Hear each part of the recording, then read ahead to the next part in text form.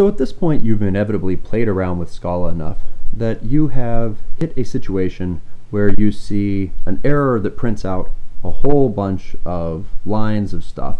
We can actually create one of these if we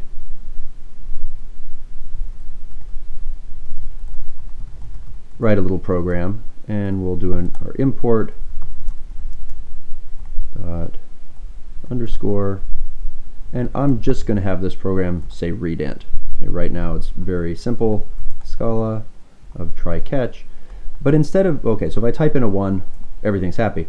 What happens if I type in ABC? Then you get something like this. So you've probably seen something like this pop up at some point when you did something wrong in running a program.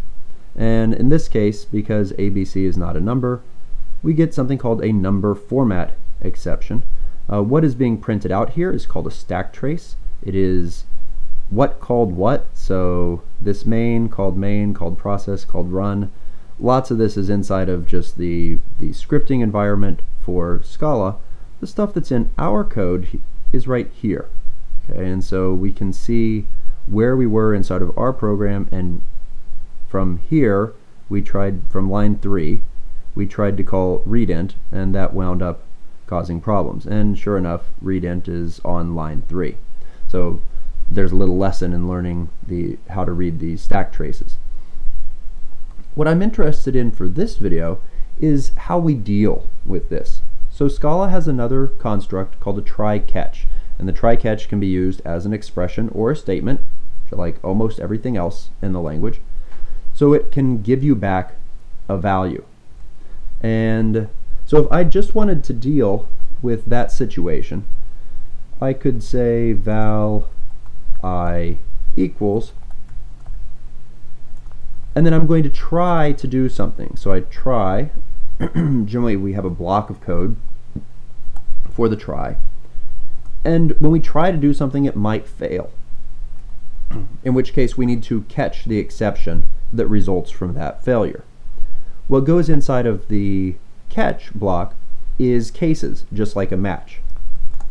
Now, if I do this, this is not recommended. This would actually, anything that could possibly go wrong inside of this code, we would wind up catching it and doing whatever it is that we're doing. In this case, I actually want to give back 0. So this is going to be a very simple version where we just reads an integer. If they type in something that's not an integer, they get the value 0 instead.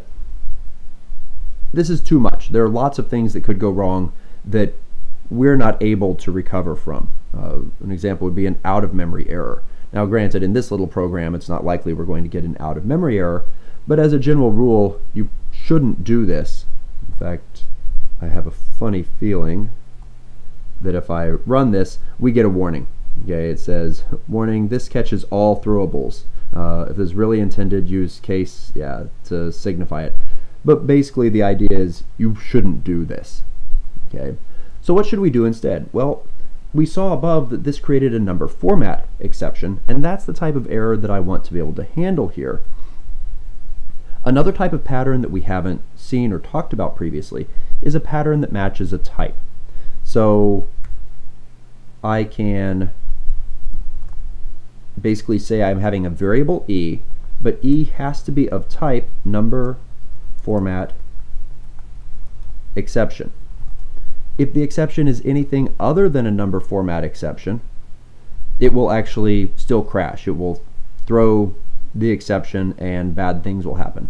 But in the case of a readInt, the error that we know how to deal with is a number format exception. So running this code, once again, if I type in a number, everything's happy.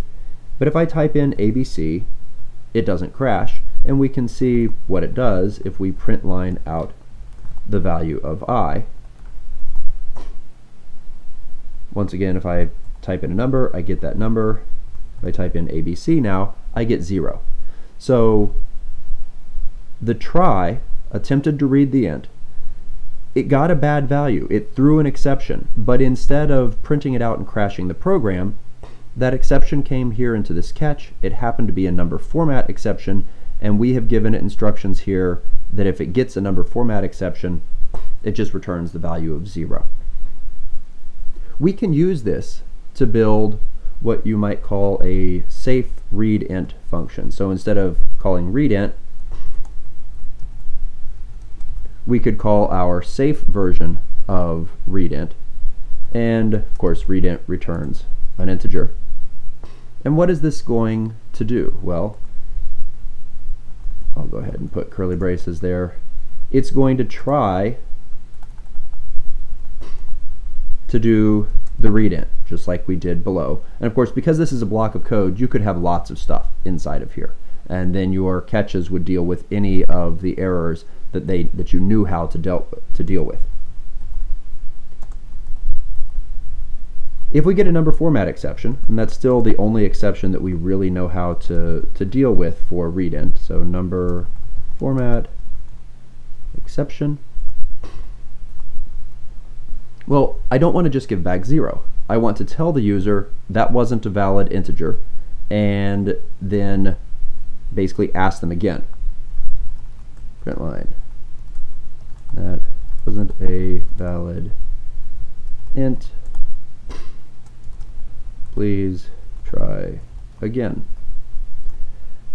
And how do we try again? Well, we're in the section on recursion, so of course we're going to do the whole process again. safeReadInt. So if they type in ABC here, it's going to throw this exception. It's going to tell them that wasn't a number, and then it's going to call safeReadInt again, which jumps back up to here and reads another number, and repeat until they enter something that is a valid number. That allows us to put that in place of here, safeReadInt. So if I just type in a number, everything's happy.